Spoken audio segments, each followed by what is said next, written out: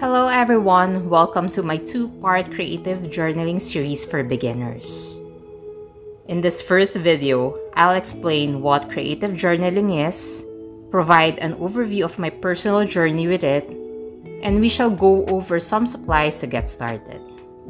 While I am not an expert, I have gathered some knowledge from consistently doing this hobby for years now. I hope to pass on tips that can help you develop your own creative journaling style as a beginner.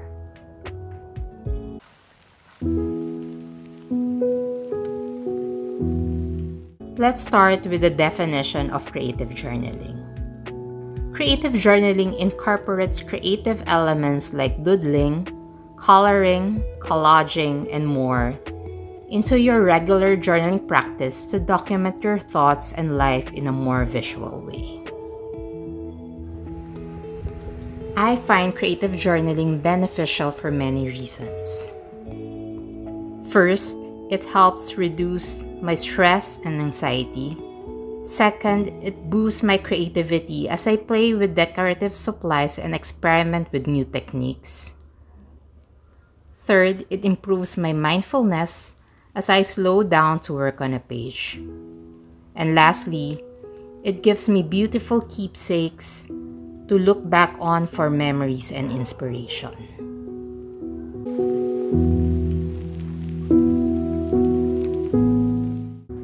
I've been journaling since I was a kid. I'm sure many of you are familiar with the classic Dear Diary kind, journals with a little lock and key on it. This was my very first diary that I got when I was young. I filled it cover to cover with my innermost thoughts and secrets at the time. And here are some of the other diaries I kept over the years as a child and teenager. As you can see, it was all just pure writing back then. But journaling those early years started my love for documenting my life and thoughts on paper. Back then, I didn't journal creatively because I didn't feel confident in my drawing abilities.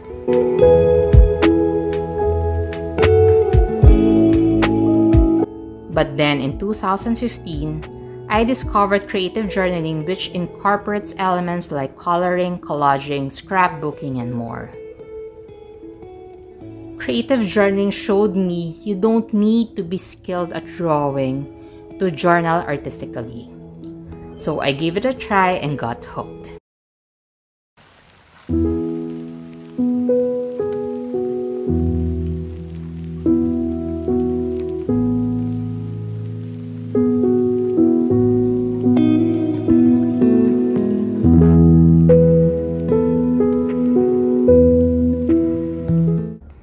Here are some of the creative journals I've completed over the years.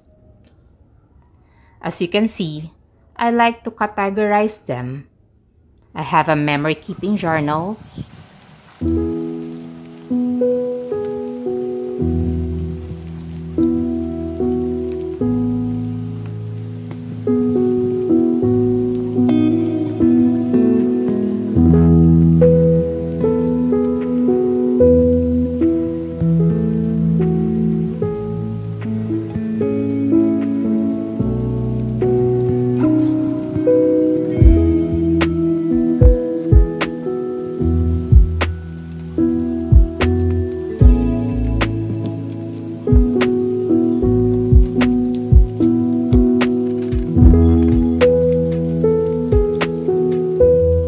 mock journals made from repurposed paper materials,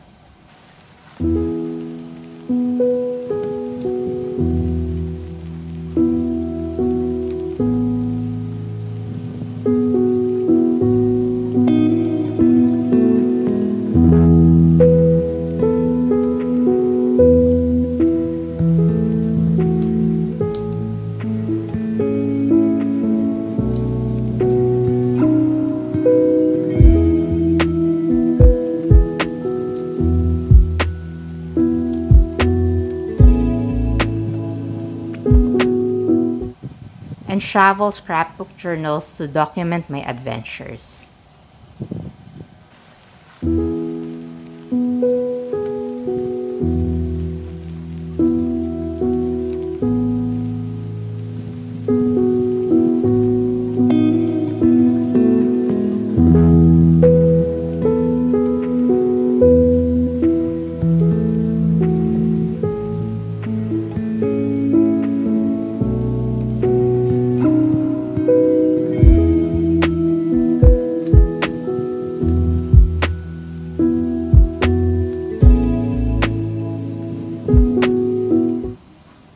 Since 2015, I've filled up many journals using creative techniques I've learned, and it becomes a fun hobby that I really look forward to. I try to journal creatively at least a few times a week.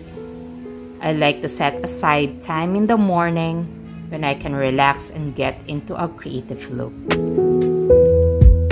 There are so many ways to incorporate creative journaling into your life. Start small by dedicating 15 minutes a few times a week to start.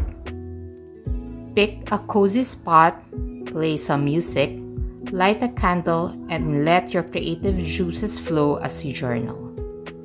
See where your unique style takes you. Now, a common misconception is that you need great artistic skills or drawing skills to pursue this hobby. But for me, that's absolutely not true. You can be as simple or advanced as you want. While some illustrate beautifully in their journals, you don't need to be gifted in that area to reap the benefits. Even if you cannot draw, you can still adorn your journal pages through simple techniques, which I will teach you in this series.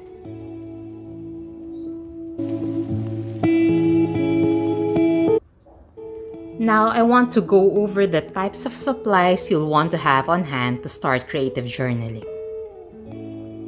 The great thing about getting started with creative journaling is that you don't need expensive stationery supplies and art tools. Use whatever you already have on hand to begin. When I first started creative journaling, I only had a few basic supplies on hand and gradually built my collection over time.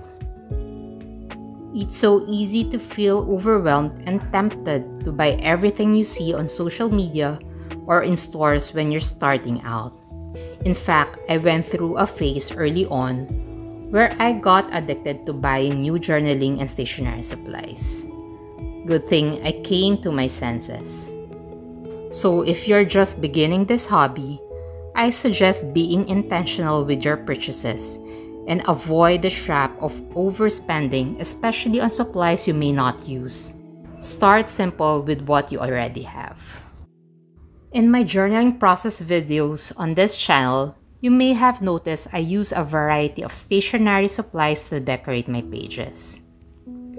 These are items I've collected since 2015, and I try to make the most use out of them before buying anything new. You absolutely don't need to buy those exact products I use. I encourage you to repurpose and find cheaper alternatives that fit your budget. Thrift stores can be a great source for vintage ephemera, or you can search online for free ephemera or free digital stickers. Many artists are generous in giving away printable options to use. Explore low-cost options to build your own unique supply stash as you go. I love using free ephemera that I collect as I go about my daily life. Things like restaurant napkins with fun logos, paper placemats from cafes, brochures from museums and attractions when I travel. Keep your eyes open for unique pieces you can incorporate in your journals.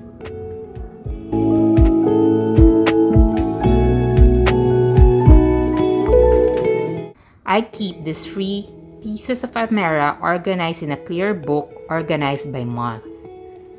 This way, I have a stash of collage materials that I can easily locate whenever I have time to decorate on my scrapbook or memory-keeping journal pages for the month.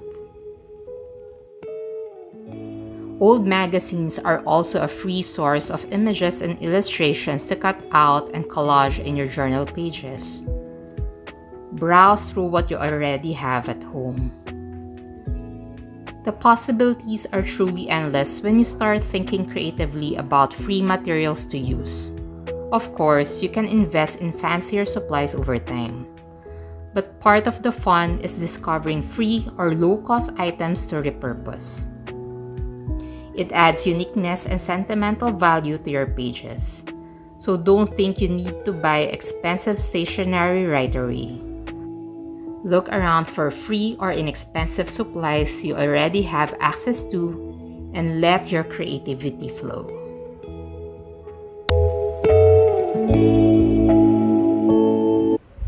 The most essential supply is, of course, a journal or a notebook.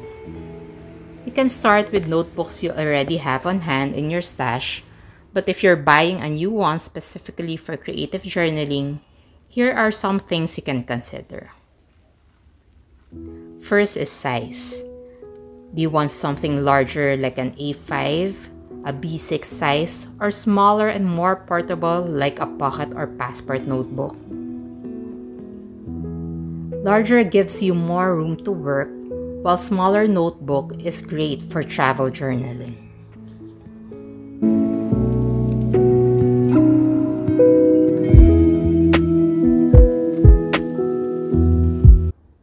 Second is paper type. Thicker papers works best for mediums like paints and markers. Choose paper with some texture for interest. I suggest to avoid very thin paper that will bleed, except if it is a specialty paper like Tomoe River. Tomoe River is very thin yet highly resistant to bleeding, so it can work well with fountain pen inks and it also copes beautifully with watercolor paints. I personally like to use MD paper or Tomoe River paper because they hold up well with mediums I enjoy using, such as stamp inks, brush pens, markers, gel pens, and fountain pens. A brand of MD paper notebook is Traveler's Company. I also love the Tomoe River paper used in Hobonichi notebooks. Other brands of notebooks for journals that I've used and love are Stylogy, Rhodia, and Midori. I also recommend looking for acid-free paper which will preserve your work over time.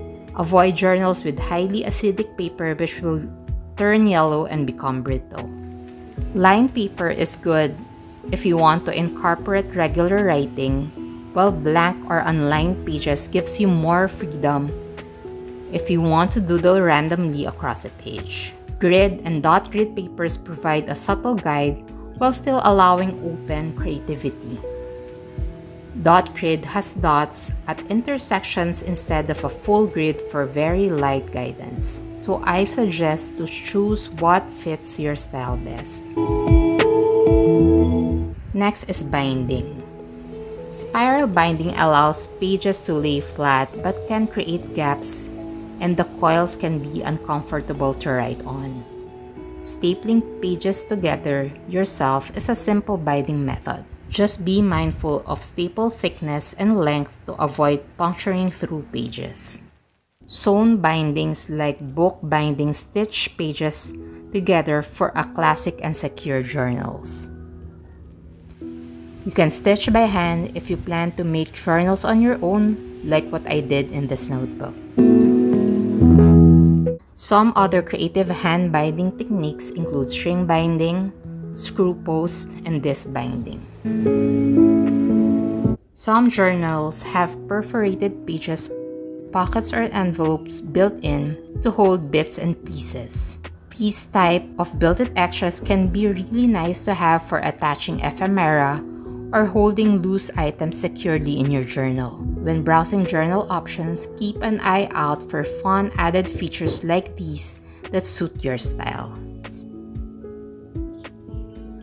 Another great option that I'd like to recommend is to make your own custom journal.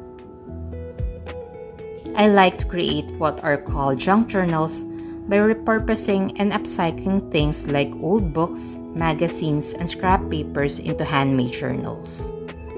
The benefits of making your own creative journal include: first is cost savings. You can make them for free or very cheap if you use recycled materials you already have on hand.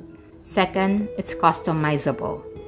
You can sew, glue, or staple the pages together however you like and decorate the cover to match your style. Third, it is unique. No two handmade journals are exactly alike when you repurpose found materials into something new. Fourth, sentimental value. Adding bits of ephemera that already have meaning to you makes the journal even more special. And lastly, it is fun and creative. Making the journal itself can be a hugely satisfying creative process. So don't be intimidated to try making your own creative journal, whether it is upcycling an old book or stapling together scrap papers. It takes your journaling experience to the next level. I'll be sure to cover DIY journal ideas in more detail in a future video. In summary, take some time browsing options to find a journal you're excited about for your needs. Most importantly, choose a journal that sparks creativity and speaks to you. Next, you'll want some writing and coloring tools. I seldom doodle on my pages, so I'll focus more on essential writing and coloring supplies. For writing, make sure to have basic black for journaling text. I like having a wide variety of pen tips, colors, and styles to switch between for interest. I suggest to start with a few affordable options like gel pens or fine liners. Colored gel pens or fine liners add fun pops of color for titles and accents. For coloring, great basics to start with are colored pencils if you already have those on hand in your stash.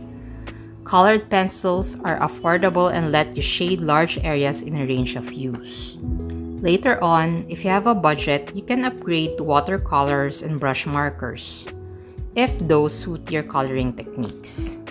Brush markers have flexible tips that let you create color blends. Some quality brush marker brands are Tombow and Zig Clean Color. Aside from pencils and markers, you can use highlighters for emphasizing text and adding pops of color. My favorite highlighters for creative journaling are Zebra midliners. Midliners have soft, mild colored tips, perfect for highlighting over journal text. The colors add a subtle pop without obscuring what's underneath. They come in great shades too. To embellish your pages, you can use supplies like stickers, washi tapes, stamps, and ink pads. You can also add texture and interest with things like textured paper, stencils, and more. First are stickers. Stickers come in a variety of themes and styles, ranging from whimsical, kawaii, or vintage designs, allowing you to personalize your pages according to your mood or the content of your writing. Next are washi tapes. With their diverse patterns and colors, can be used to frame sections of your journal, create borders, or add a visual interest on specific entries. Third are rubber or clear stamps.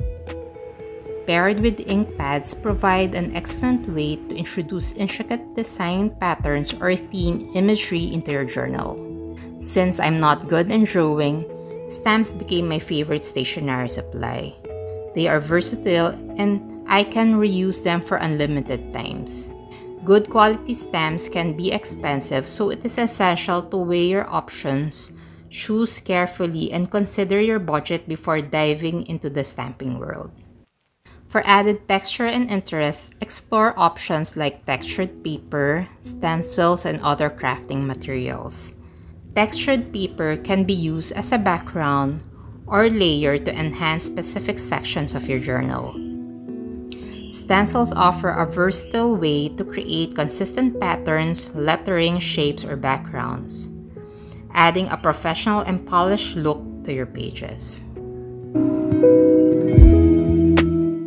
Other basic tools you must have includes a good pair of scissors for cutting, adhesives like double-sided tape, glue, or glue sticks to secure everything down. In summary, slowly build your collection of stationery, writing, and art tools tailored to your journaling. Affordable options are perfectly fine when starting out, allowing you to explore and discover what works best for you without breaking the bank. While these embellishments can significantly enhance your journaling experience, it's important to exercise a degree of restraint. With the vast array of stationery supplies available, it's so easy to go down the rabbit hole and accumulate more than you need.